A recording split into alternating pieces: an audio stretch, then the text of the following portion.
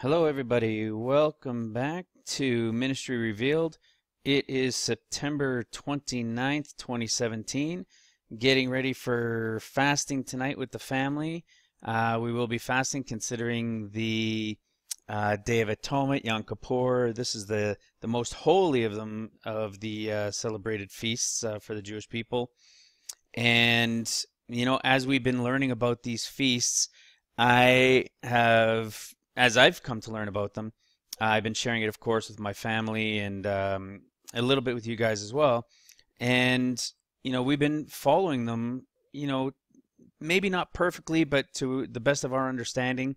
And tonight is going to be another one of those days that we will fast. We fasted last week as well for the Feast of Trumpets. And we're going to fast again this evening. And I understand, for those who maybe understand it better than I do, it might even be that it's tomorrow night into the next, into Sunday. I get that. I'm just doing the best of our understanding and just doing it for the Lord, and that He would just continue to reveal Himself to us and bless us and count us worthy to escape. And that's going to be a little bit of what we're going to talk about today. It's going to take us from 1 Corinthians. It's going to take us into Revelation 12. It's going to take us into Revelation 14, Isaiah 66. There's so much in so many different places that the scriptures point us. It's just crazy.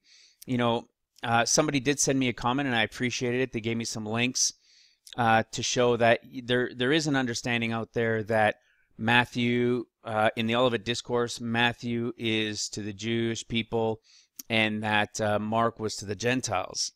And there's a lot more to the understanding of what I've been revealing when it comes to 1st and 2nd Corinthians, 1st and 2nd Thessalonians, and 1st, 2nd Timothy, 1st and 2nd Peter, and who those relate to.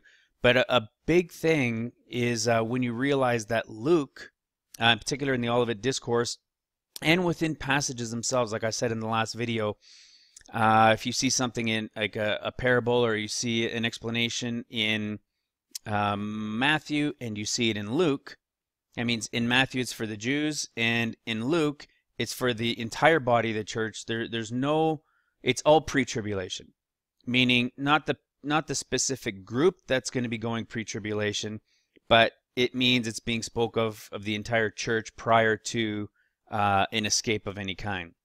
When you see it in all three, in Matthew it's for the Jews, in Mark it's for the church Gentiles, and you see it in Luke, then he's talking like we see in for the Olivet Discourse in all three. Luke is talking to the group that are the pre-tribulation that will be counted worthy to escape. And that's what we're going to kind of see a little bit more here today. We're going to cover quite a bit, actually. And I never have a time frame. I just kind of get going here, and I pray that it is always under an hour. I'd rather be closer to half an hour, but sometimes it's just the way it goes, for the most part, actually. So today, I wanted to start off, we're here in 1 Corinthians. And this part in 1 Corinthians, let's see, where are we? 1 Corinthians 15, from verse 6 to verse 8. And this is a key thing, of course. Born out of due time. And this is Paul. Oh, come on. And this is Paul telling us about this. So here he is. We know that 1 Corinthians is speaking to the church, right? And in here, though, he's talking kind of like to everybody. And I'll show you what I mean by that. Here, after Jesus rose from the dead, he was seen by above 500 brethren at once, of whom the greater part remain to this present day, but some are fallen. Okay? After that, he was seen of James, of the apostles. And last of all, he was also seen what? Of me also, as one born out of due time. You see who this is?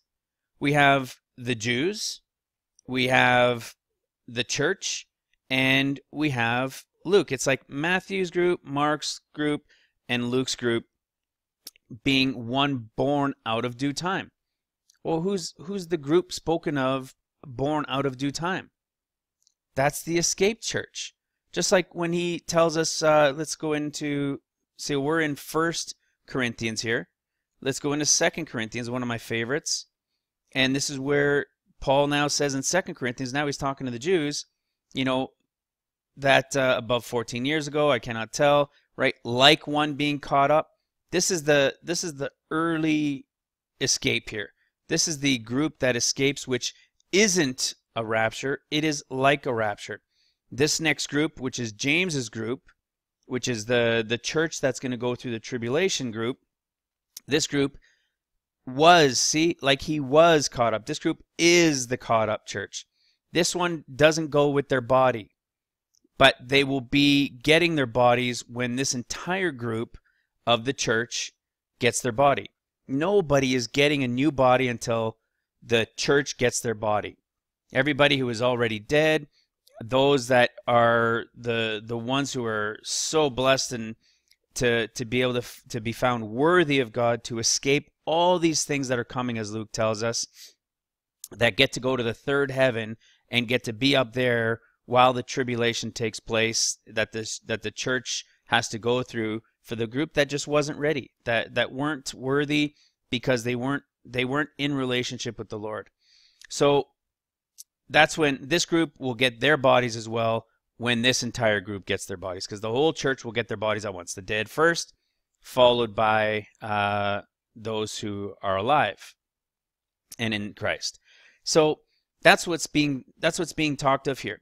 And we can even see that too. Let's see, I told you this is Luke as one born out of due time, because Luke says we're going to escape all these things, those who are found worthy, meaning we're not going to have part in any of the tribulation or, of course, any of the wrath. Well, in Mark's group, who do we have in Mark's group? James. See, James and of the apostles. Well, let's go to Mark's group and let's just confirm that. Where are we here? All right, let's go into Mark's group and see who's being spoken of here in the Olivet Discourse. See, you have Peter, James, John, and Andrew. These are the ones that came privately to him. So you see, there's James. That's your hint of who is being spoken to here. And then Matthew, of course, is the whole group of them in the discourse, Olivet Discourse with Matthew. And it's just all the disciples. Okay? So you have the apostles, and here's all your disciples and all the Jews, dead and alive, and so forth. That's being spoken to as the third group. It's just like Matthew, Mark, and Luke. Matthew's first here, Mark's group is second, and Luke's group is third. It's the exact same relation here. So where else do we see born as one born out of due time? Well, we get that from Isaiah 66, right? Let's go into Isaiah 66. A lot of people talk about this, and essentially what's being talked about here is Revelation 12:5. This is Revelation, 12:2 through 5, if you will. So this is where I was saying we're going to touch into Revelation 12 a bit, because we can see here, before she travailed, she brought forth. Okay, so this is even before she travails, she brings forth. Before her pain, she was delivered of a man-child. That's the 144,000. I'm going to show you what the relation is within this and Revelation 12, which also will lead into Revelation 14 and how it plays out. Excuse me. So before she travails, she brings forth. Before her pain, she was delivered of a man-child, the 144,000. Who hath heard of such a thing, who has seen such a thing? For as soon as Zion travailed, so as soon as Jerusalem travails, she brought forth her child. This is the church rapture portion here. Okay? Let's go into Revelation 12 and see how that reads. What that is saying is the group, so here's your brought forth of a man-child, here's her child being caught up. But let's look here. Before she travailed, she brought forth. So she brings forth before she travails. Just like I was telling you guys. Sometime between this sign and before she travails, before Jerusalem starts to travail, those who are found worthy to escape, this is where they're leaving.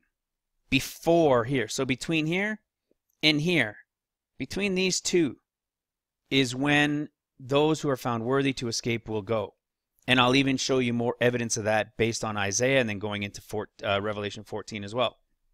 So, before she travailed, travailing in birth, right? And then we have here, before she travailed, she brought forth. So who is she bringing forth here? She's bringing forth those who escaped.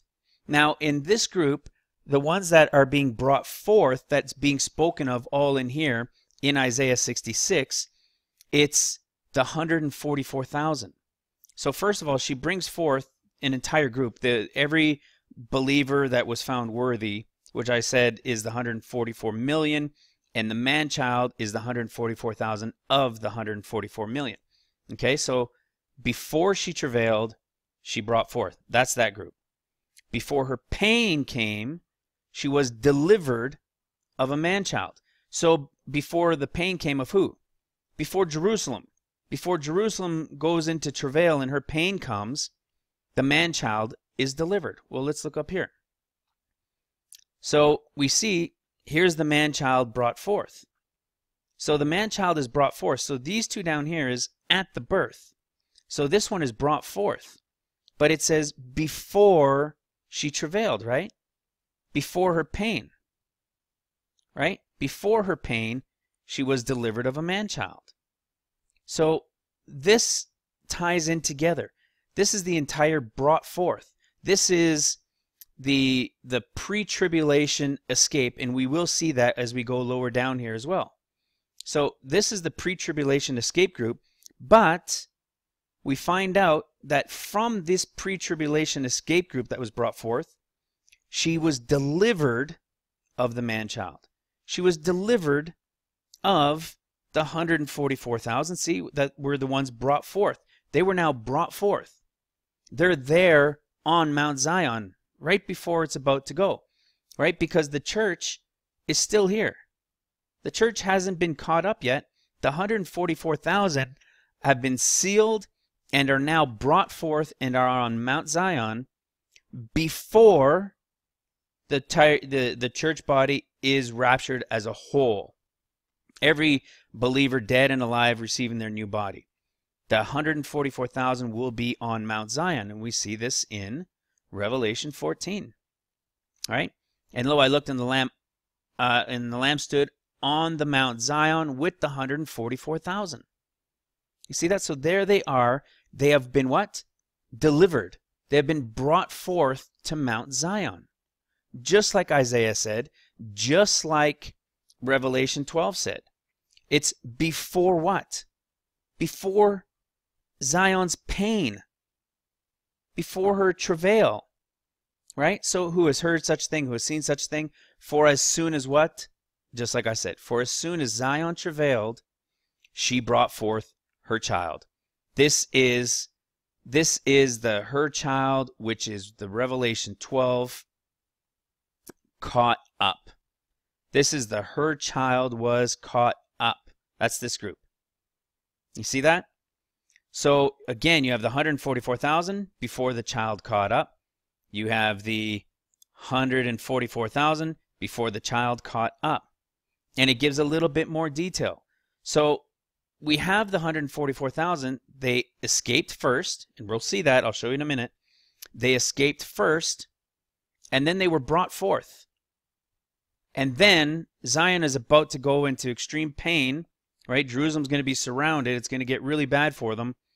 And then, so the church is going to see that. That's still on the earth at that time, right before they get raptured out. And then there's the rapture, right?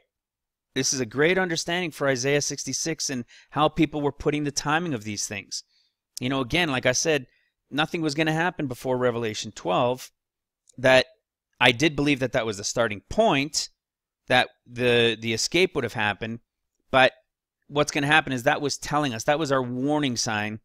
And between there and the travailing, the escape takes place, right? The escape is going to be, like I said, the 144 million. It's going to be Jews and Gentiles who were believers in Jesus Christ, who were ready and found worthy, right?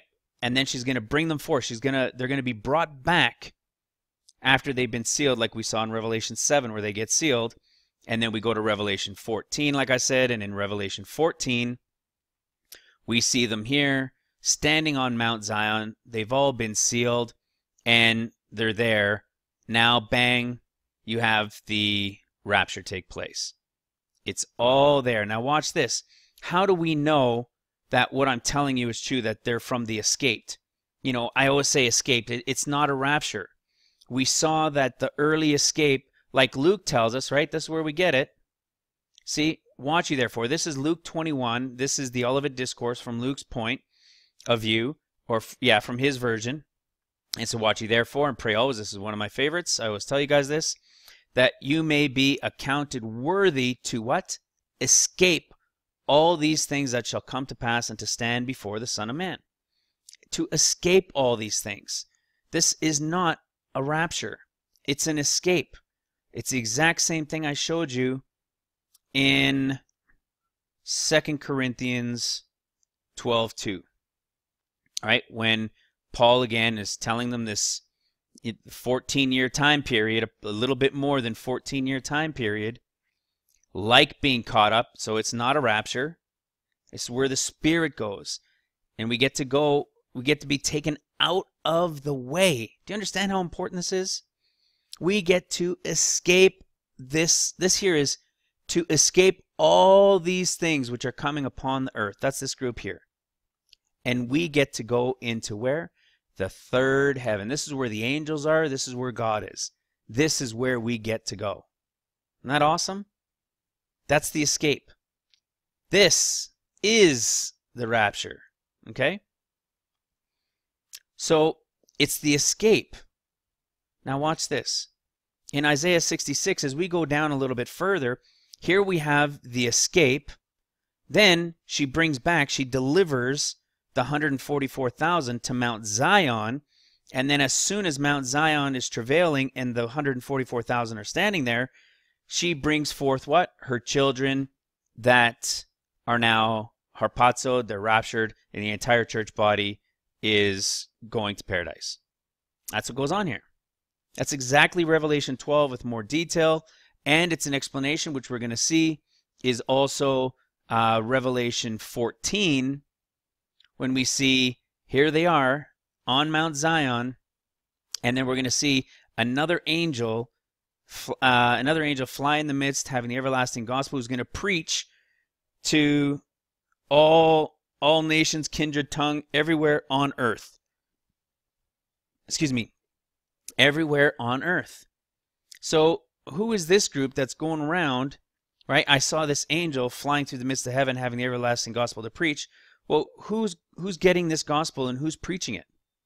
Well, Isaiah 66 tells us. It ties right into it. Watch this. So Isaiah 66:19. And I will set a sign among them. The sign is that angel. And I will send those that escape of them unto the nations. Did you hear that? I will send those that escape of them. Of them. So who did I tell you? See, look at this. Those that escape. What? He's going to send, the Lord is going to send those that escape of them. So who's the of them? This is the entire group that escaped. Those that escaped of them. This is the whole group that escaped of them. There's the 144,000 in those that escaped, who are those that were found worthy to escape all these things which are coming upon the whole earth. They're going to be sent back, which is exactly what we see in Revelation 14, where all 144,000 have been sealed with the Father's name written in their foreheads. That is the same thing. That's them being sealed. Those are the 144,000 of the 144 million that were found worthy to escape all these things that are being brought back. And what does he even call them? Right here in Isaiah. They use the same word in Isaiah 66.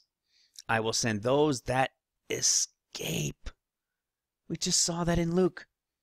Who's that group? Those found worthy to escape. And then we went into 2 Corinthians, and what? It's those who are like being caught up. They weren't caught up because they can't have their caught up bodies yet. It's all going to happen, everybody in the body at once. It's like it. It's their spirits that are caught up. That's all the same group. That's the group that escapes. Isn't that wild? And the 144,000 RC, they're sent what? Back into all the nations, to them that have not heard of the fame or the glory of God, and they shall declare my glory among the Gentiles. They're going to send them throughout all the earth. They're going to be preaching to everybody. Everybody who hasn't heard. So people say, well, what about those who live in the jungle and all these places that have never heard of it? Well, there's going to be works involved at the end as well. But these angels, they're from that group of the 144 million that escaped from what was coming upon the whole earth, like Luke said.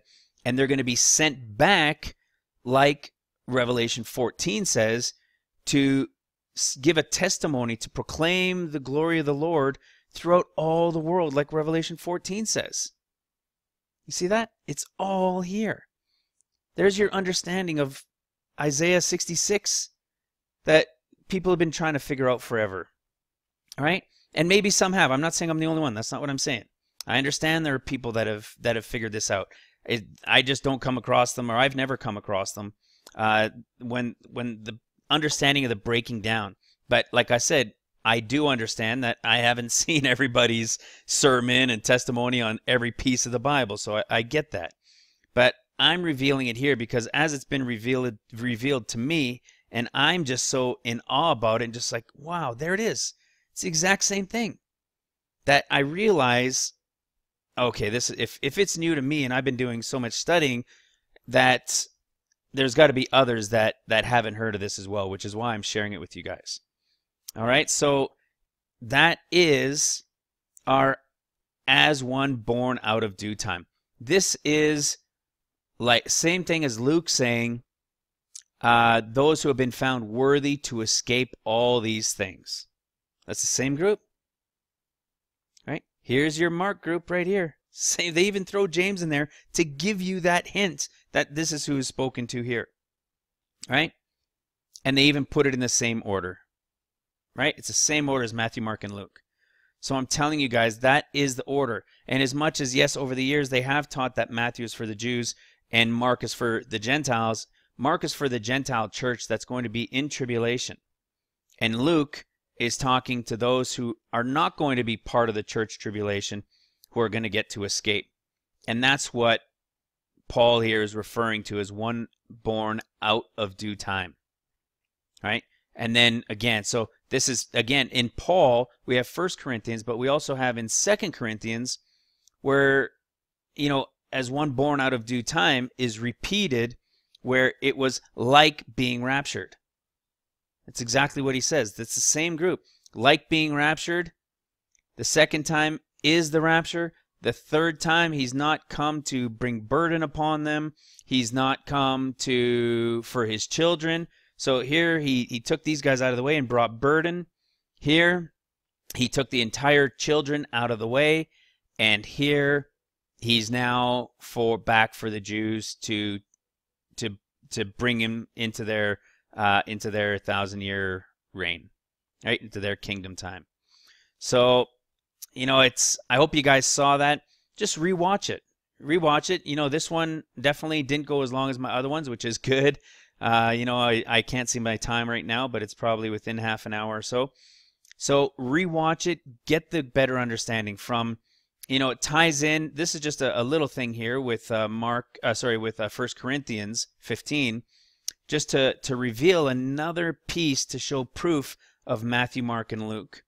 And the fact of being born out of due time. This is the escape group. And then we have Isaiah 66, and we can understand before she travailed.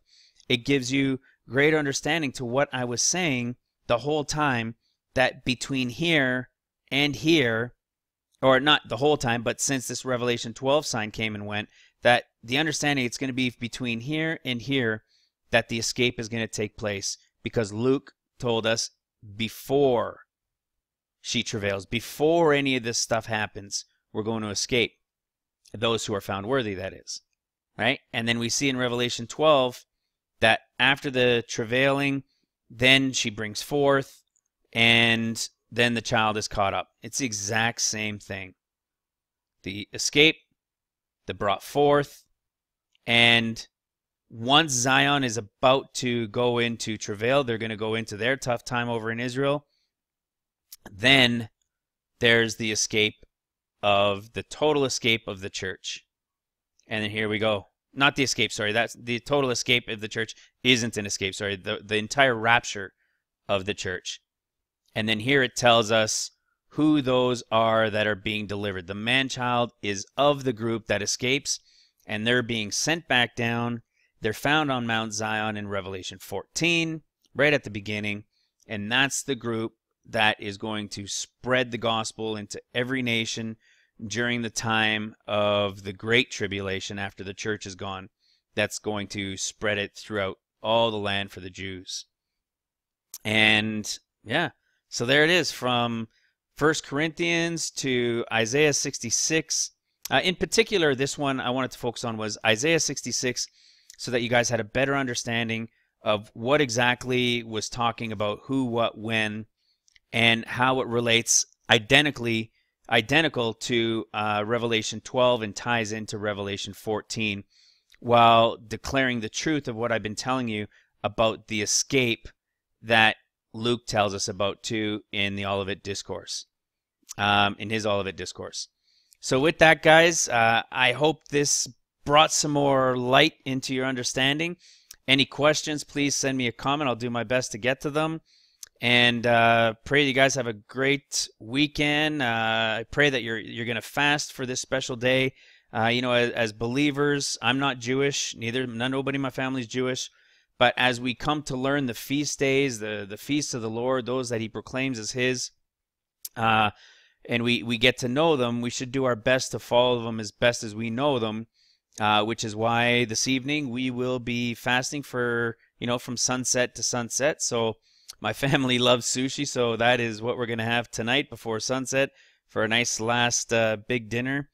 It's going to be sushi night, and we'll all be full and happy. And, praise the Lord if this weekend is the time that it falls in the Day of Atonement. As you study the Day of Atonement, there's so many great teachings out there. There was even one done by Sid Roth. He's got a really short 6-minute and change video that's out maybe yesterday or the last couple days or so, maybe even today. That's worth watching just to get a better understanding. It's just brief. It tells him a little bit about his story when he was younger and what he thought, and also what it represents and how it's the biggest of the feast days for the Jews for the Lord. So this could again be the weekend. I'm not going to say yes, it is absolutely, but we have seen so much. And, watch my last video if you have questions about that, because with the sign of Jonah and how it was in Luke, the one that pertains to the Elul 1, August 21st eclipse and the 40-day warning, and, Jonah and all that stuff. I mean, it's so uncanny. And in tying in with the Revelation 12 sign, we got to remember God is perfect. It needs to fit perfectly. We can't stuff in a puzzle piece and say, oh, there it is, if it doesn't just naturally fit perfectly in. And that's what I'm trying to reveal to you guys every day, or every time I do a video, is to just give you greater understanding as it's revealed to me, and I make sure that it fits. Just like I was revealing my other ones. I was wrong, like I said again, with the timing of Revelation 12 for how I understood what it was. However, we do know, and I'll finish up with this, however, we do know that in Luke, the escape all these things is right off the bat. See? Wars and rumors of wars, wars and commotions. But don't be afraid, all these things must first come to pass. This first come to pass is for everybody. It's the entire church. It's everybody on earth. It's going to be seen of the wars and rumors of wars, which we could say has been happening for decades. We get that. But then it completely changes right here when he's compared to what compared to what Mark says and compared to what Matthew says here. Luke starts off with his own words saying, "Then said he," Jesus, "unto them." I tell you guys this all the time because it is so important. And that's why I tell you, before there's any travail, before there's any pain in Israel, Jerusalem, this group here that Luke talks to, that's the group found worthy to escape all these things, leaves between here and between here. This is something that I've said from the start. We leave between here and here. It was the timing, like I said, of the sign that was misunderstood as the timing marker of when that escape would take place. But it is definitely before there's any travail. Luke tells us exactly that, right? And again, he tells us again right here. See, and he spoke to them. Jesus spoke to them, the parable. He wasn't saying it to Luke's group because Luke understands who he's talking to, right? He's talking to that group who's praying always, who's being counted worthy, who's in prayer with the Lord, who's repenting and in thanksgiving for the Lord. You know, praying to be counted worthy to escape all these things which shall come to pass, and to stand before the Son of Man, because you're going to be in the third heaven with your spirit, in your soul, not with your body. Got that? This is very, very exciting times. Whether it's this weekend or it's between now and Passover or Pentecost, I'm telling you, it is so exciting. Man, anything that you have wrong in your life, anything that you think is missing, that's kind of, poking at you a little bit. I'll give you an example of myself. I'm not going to tell you too much about myself, but I'll tell you a little bit. I used to drink way too much and I hid it really good. I was one of those that they say like, a working alcoholic, if you will, a functioning alcoholic, where people didn't know how much I was actually drinking. And it was getting worse and worse and worse. And still nobody knew. I knew. I was praying all the time that I could get out of this. And until I ended up having to go to the hospital because I had been drinking so much that I was bleeding and I had been unknowingly throwing up blood for a while and didn't realize that it was. So that's just to give you a little idea. So for those of you who know me out there that do listen to my channel, the Lord saved me from that, brought me back. Didn't go to any courses or anything. I just knew when I kicked it and when they fixed up my stomach that, or I think it was small intestine, that I was back. Even before when I stopped and I knew that I was done. But what did I do? I love my wine. I love cigars. I love all that stuff. Used to. And cigars, I just replaced wine with cigars. And my wife was fine with it. She didn't really mind the smell of cigars. The family when I was younger, when my kids were younger and I'd have them once in a while, they always thought it was funny that I liked my cigars. And now that they're older, my kids, my son didn't care. My wife didn't really concern herself with it. But my daughter was always saying how smelly it was. So, but what ended up happening is I had replaced one habit with another one. And I didn't think much of it either. As I'm doing my studies and I'm doing my business, but I was having a number of cigars a day, and it was the same type of thing. I was replacing one thing with the other, and listening to some of these pastors. If we're really to prepare, and that's why I'm bringing this up, if we're really committed, and there's that thing that's just itching at you, we're told that we shouldn't be drunkards, that we should be watching and paying attention, and especially in the last days, whether it's this weekend or whether it's 10 years from now, which I certainly don't believe is going to happen based on year counts as well. But regardless of when it's going to be, if we believe it's this close, then we should be preparing. So for me, that meant quitting my cigars. So I had been smoking my cigars like that for about a year and a half or so. And early September, I quit my cigars. Just like that. Last one, I was thinking about it. I was contemplating, thinking maybe one a day, maybe two, but I enjoy it. So I was using that to fill up, as I'm doing research or doing stuff work, and, I just have my cigar and light my cigar up. And, it's funny how the Lord works, because I was listening to some different teachers, a pastor and some different teachers, like who is it? Jerry Tony, I believe his name is. I've watched a number of his things, and he was talking about, with cigars, and if you're not doing, or not cigars, sorry, cigarettes, and that you guys need to kick this stuff, right? And who else? Another one of my favorite pastors is Pastor Sandy Armstrong with Soldiers for Christ out of California. And same with him. He was talking about it as well, and he was talking about cigarettes, and it was funny the timing that these guys were talking about it and that I was hearing it. And lo and behold, as much as I didn't really want to quit my cigars as well, I was like, no, that's it, man. If I'm going to do this right, and it's been poking at my mind, it's been in my spirit, it's just, you get this feeling and you're like, then obviously the Lord's trying to tell you. The Holy Spirit's talking to you and saying, end it, finish it. You don't have a lot of time left before I return, and do you want to be found smoking a cigar or smoking cigarettes for others? And when the Lord comes, when he comes to get those for the escape, man, I don't want to risk it, right? That's the fear of the Lord. I love the Lord and I fear the Lord. I'm afraid to do stuff like that. I'm afraid to lie.